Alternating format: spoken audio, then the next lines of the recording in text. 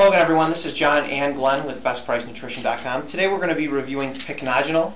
Pycnogenol is a antioxidant, is what it's mostly known for. You know, most people are going to understand it. And the actual Pycnogenol, you'll see a little R next to it if you get the proper one.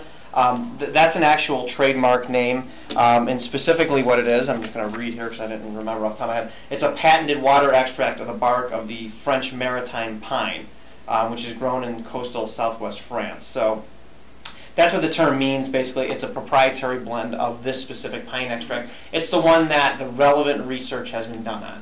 Yeah. So, again, like John said, make sure you look for that trademark name. The one that we have is Source Naturals, Pycnogenol. So look for that trademark name to know you're getting actual, true Pycnogenol. And it's standardized for its what's called proanthocyanidins and organic acids, so it's yielding 90%.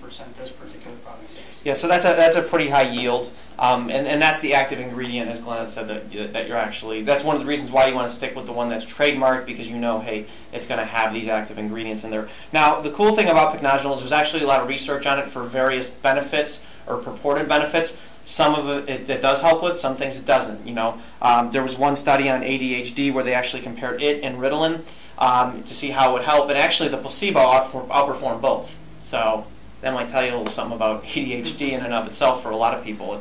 I'm sure it exists for certain people, but some people, I think it's one of those, you know, if a sugar pill is outperforming the drugs, then that's pretty telling. It may increase memory and mood. That was some of the other results of studies that have been done, you know, looking at how it can affect your brain. But specifically on the Dr. Oz show, they had talked about it for another miracle, mind you, but you know that's a word we use with caution. But yeah. The thought is it may help with skin, and specifically there was a study on 20 healthy postmenopausal women, and basically they took Pycnogenol for 20 weeks. They took, what do we have, the 25 milligrams? They took 3 25 milligram tablets per day, so 75 milligrams total. And the idea being is that when you age, you know, you lose the plumpness in your skin because it becomes, you know, wrinkly, because it's dry. It's really what's going on underneath. You lose the hydration and the tightness in the junctions. And the elasticity, so your skin tends to sag as we get older. So the research found that taking this may help with increasing elasticity, or what they are saying is that taking it, it may help with protecting collagen and elastin from enzyme degradation. And that's part of the antioxidant effect, because, like, for instance, lipid peroxidation, it can help bring down that effect. That's one of the demonstrated benefits of it are its antioxidant effects. You know, its ability to neutralize free radicals.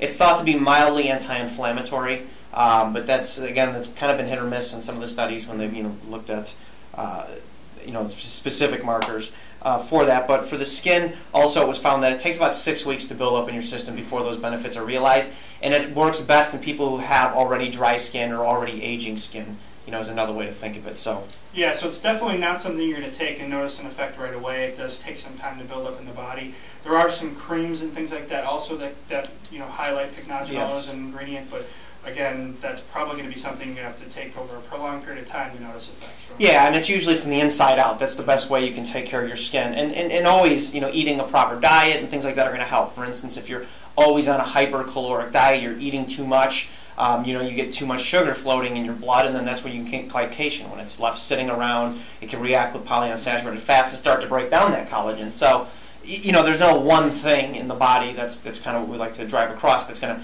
be this great, panacea, if you will, for every little thing. But this can help. This could be a piece in your regimen, and there's actually some demonstrated evidence. It's been studied for other things too, erectile dysfunction, things like that, but those studies, we couldn't really take anything out of them because they were also had arginine as well, so they were taking something else as well. So we'd really be guessing at the corollaries and stuff, and we don't want to do that. So that's pretty much what we can tell you based on that one study. Hopefully they repeat it and try and replicate the results. You know, 3 25 milligram servings per day can help with skin moisture. That with something like phytoceramides, maybe, you know, that was another one that had some decent research. And again, along with proper diet, you know, exercise, all of those things are going to help. I know that sounds repetitive, but it's true. That's the most important thing. Yeah, so all of those things go hand in hand. And by the way, it does help with the skin is it increases hyaluronic acid. Yes. That's another thing too, because a lot of people supplement with hyaluronic acid as well. So. Yeah, I think the issue with supplementing with it is it doesn't absorb very well. And it's expensive, yeah, right? Especially relative to Pycnogenol. So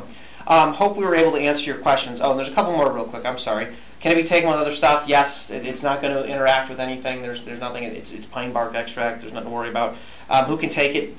Basically anybody. Yeah. Use it as directed. There's no known side effects. And as we said, when to take it, just 3 times a day. You just split up your doses. Yeah, it doesn't have a stimulating effect or anything like that. You can so take it before bed. Before bed. Yeah, good point. So I hope we were able to answer those. If you guys have any other questions, post them in the comments section. We're happy to answer them.